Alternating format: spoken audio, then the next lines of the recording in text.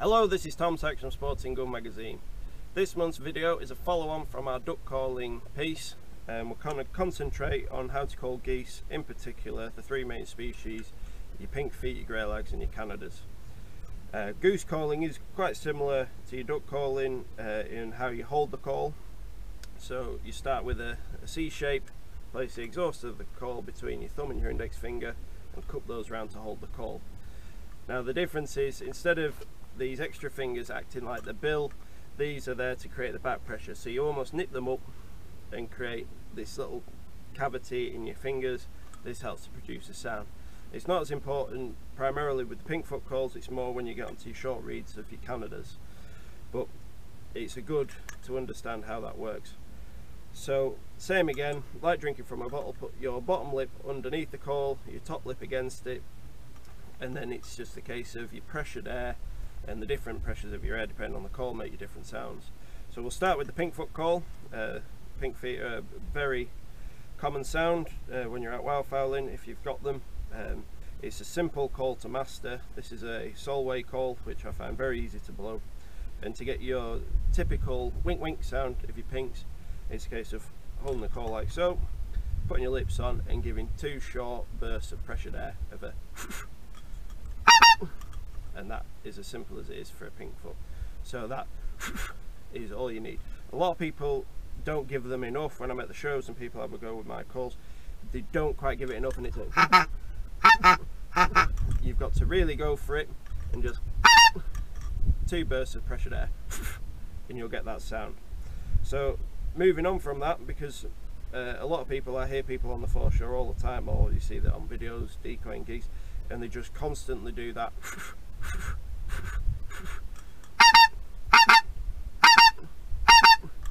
which is okay and it will work, but it's very regimental, and I like to try and sound as natural as possible.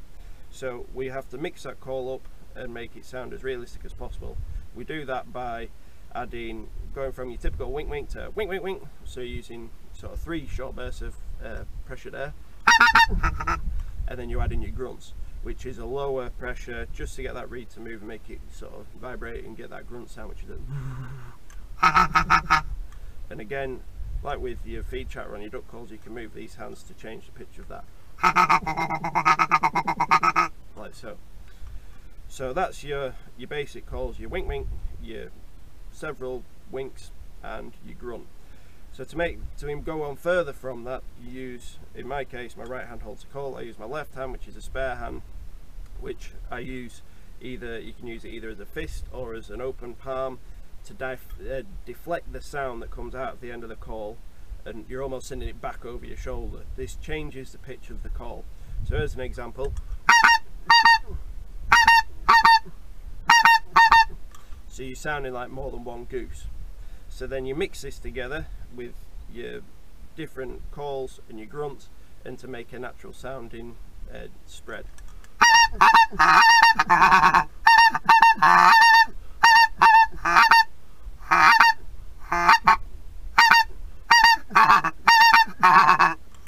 I also try and do, sometimes you get that break, which is a very natural sounding call, where it's like wink, where it's the goose itself hasn't quite called properly.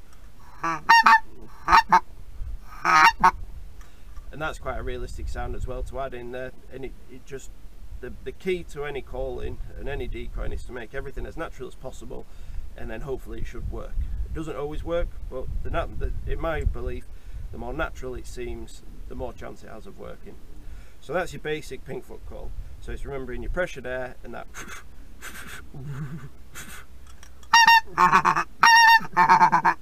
and moving that hand to make it sound as natural as possible. There's no set patterns, you can do whatever you think that sounds right. So we'll move on from the Pinkfoot, which is a very distinctive sound, to your greylag goose. Now this is another Solway call, so we've got the Solway Pinkfoot and we've got the Solway greylag. The greylag sound is a very random call. You've got a lot of grunts in there, a lot of high pitch calling. You can use different pressured air. You can, with the greylag call, you can almost inflate your cheeks out as well to change the pitch. But the same principle as a Pinkfoot, and it's a case of mixing that up. So your typical is a and it sort of starts almost like your hail call with your melody. Start high and work your way down, and your fingers can close in to change that pitch to get your grunt to change, like so. So it's the same thing. That's your typical sort of call of your greylag, and it's a case of mixing that up. Same with the pinks. Close that hand, move your other hand round, and just mix it up with your grunts and your calls.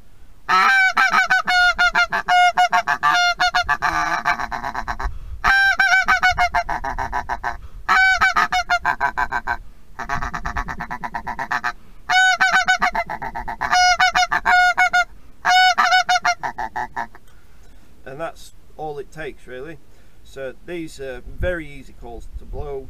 There's not a lot of pressure needed, not a lot of back pressure. The main thing with your back pressure is changing that pitch. So again, you're moving your hands, it just alters the sound of that call and mixes it up a little bit and makes it sound more natural. So there's your greylag call. So it's just a series of high pitched calls, a lot of grunting, and make it as random as you want. They make a vast array of sounds, and just listen to them and replicate them. You get all different calls, but your basic is just like ga ga ga ga ba ba ba ba ga ga ga ga ba ba ba ba ba ba.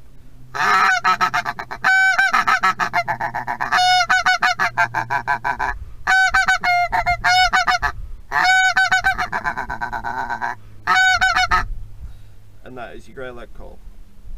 One key thing I should always add about these Solway calls is the ingenious design that Eddie's done, where he's got threads on between your mouthpiece and the main guts of your call. These are really handy because you cannot lose them, or the theory is you can't lose them. I've had these for a lot of seasons, as you can see. My Pinkfoot calls had a lot of hammering, and never lost anything with these.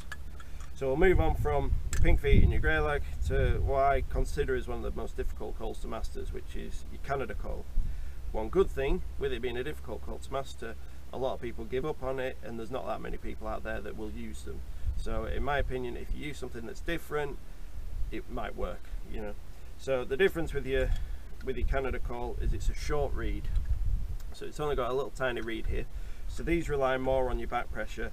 Depending on your call, some are very difficult to get the sound out of, to get that break in the call. This is a zinc power clucker. They're sort of around the £25 marks last time I checked. They're really sensitive call, so these take a different kind of mastering, and it's about getting the airflow right. So once again, you cup your hand round, and you need to rely a bit more on your back pressure. Now with your Canada call, the body of the call is two different types. You've got the honk, which is a low steady bit of air through, which is sort of almost like a grunt with a cluck at the end, which is a short burst of air which breaks the call and gets the noise out there. And the second call to master is a cluck. So once you've mastered the honk, you can do a cluck. So to do a honk, you put your lips on, and it's just and it's a steady burst of air, a steady flow of air, and then that short burst at the end. So it should hopefully sound like this. So, and it's a case of, with this call, it's very sensitive. If you blow it wrong, it sounds awful, like most of them do. But once you master that, you've cracked the main body of the call. So you go from having the long steady start to just that end bit to get your cluck. So it's just a, and that is all a Canada call is. I don't know really why a lot of people struggle with them, but once you've mastered it, it's nice and simple. So again, it's a case of moving your hand, mixing these calls up to just sound like a natural picture. So hopefully it should sound like this.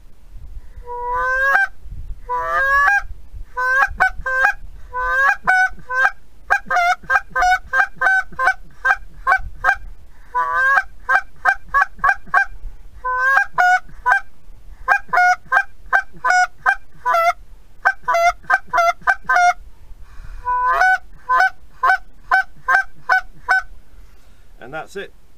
So that is your basic Canada call. So between the three different calls, there's not that much difference. It's just about the the amount of air pressure you put through and how you put it through. So with your pink it's a with your grey leg it's more of a, and with your Canada it's a lot more of a short burst. So get out there, get the calls, practice your back pressure, practice your different air pressures through, and get out there and hopefully get some geese in range. Now the main thing to mention with goose calling is about what geese to call. It all depends on the scenario. If you're out on a foreshore and you've got a big skein of pinks and they're wide, they're not that interested. No matter how much you call, the chances are they're not going to listen, for numerous reasons. One, they know where they're going. Secondly, when you're blowing this from a distance, they probably can't hear you. So it's all about knowing what to call. Now the main geese that you want to concentrate on calling are your singles and your small bunches, unless you've got them coming into your decoys and you just want to build the natural picture. So get out there, don't annoy every other wildfowler by calling every goose you see within 100 miles of you.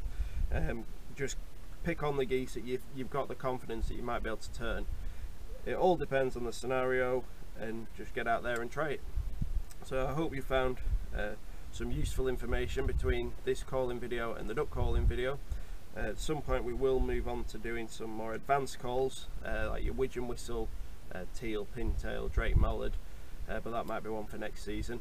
So we'll get out there, get your duck call, get practicing with that, get your goose calls, depending on what geese you have. We're quite fortunate up here. We have pinks, Canadas and grey legs. Occasionally we get white fronts as well, so hence why I've got all the calls.